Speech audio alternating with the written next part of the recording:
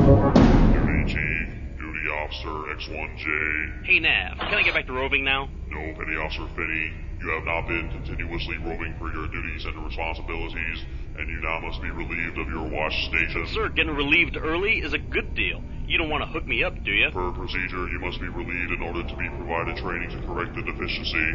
Okay, sir, let me get this straight. I need to be relieved so I can be told to keep my check-ins with the Pood briefer? How about this? I'm all about efficiency and multitasking, so I'm going to consider myself trained at this point, and I'd like to respectfully request to go back to roving. Petty Officer Finney, Navy regulations instruct that training must be conducted to correct the deficiency. I agree, Nav, and training was awesome. Thanks so much, sir. Can I get back to roving now? Duty Chief, Duty Officer X1J. Hey Nav, why is it so important that he keeps roving? Say again, Petty Officer Keene. I think we're compromising security if he spends too much time roving. If you remain in close proximity for an extended period of time, the risk arises that both watch standards could be compromised simultaneously. But, sir, if the sentry's roving, the risk arises that one of us could be compromised without alerting the other watch standard. Haven't you seen any Indiana Jones or James Bond movie? Who gets hit in the head with a rock or judo chopped in the back of the neck and then gets found in his boxer shorts behind a bunch of crates? The rover. I believe the sentry and the ship are safer if the sentry limits his time away on security roves. Petty Officer Keene, the sentry is required to continuously rove the ship to ensure safety and security. And leave me all alone here to get taken out? There's safety in strength and numbers, sir. Petty Officer Keene, I am a commissioned officer in the Unified Space Navy. You will secure from questioning my instructions. Oppositional authority. That's original, sir. Duty Chief, Duty Officer X1J. Hey, what'd you do there? I pressed his off button. I didn't know you could do that. It's an oolie. Oh, hell no. Who put the duty officer in standby? Who put the duty officer in standby? Man, you know you need CO's permission to put an officer unit in standby. I think he just fell asleep. Bull crap. Hey, Chief, is there any situation where the CO would give permission to put an officer unit in standby? What did I tell you by using that common sense crap? And how many times I tell you to roll? Why aren't you rolling? And shipmate, you need to get rolling. And I know I don't have to remind you to roll. None? What, mother? Well, Chief, first you asked me a question, then you made more of a recommendation, then you said you didn't need to remind me to rove. Technically, you never actually told me to rove. Rove, moron! Rove moron, aye, Chief. Y'all gonna give me a heart attack.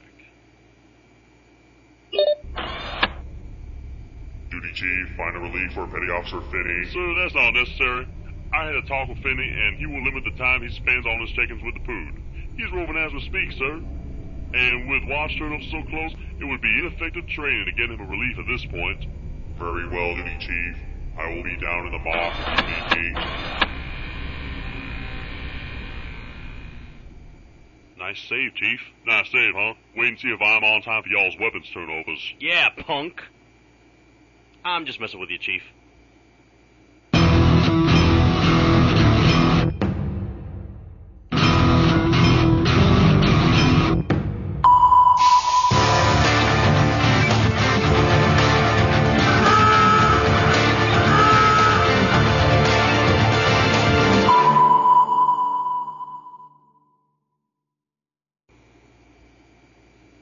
So Jim has a crush on Pam. But she's engaged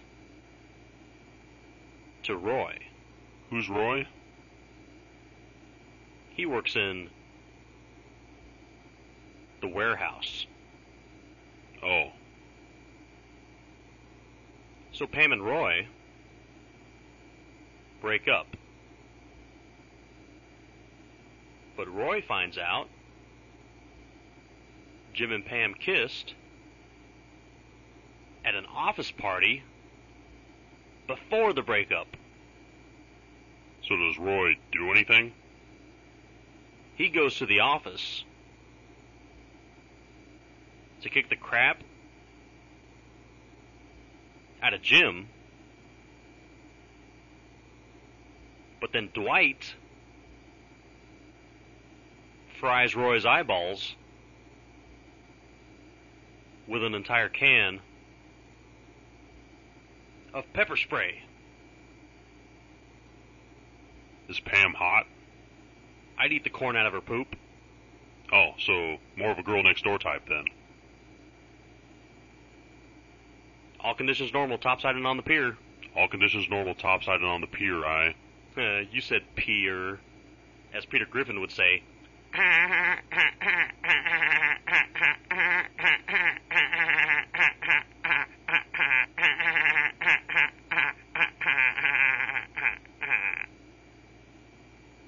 I wish I had some pepper spray right now.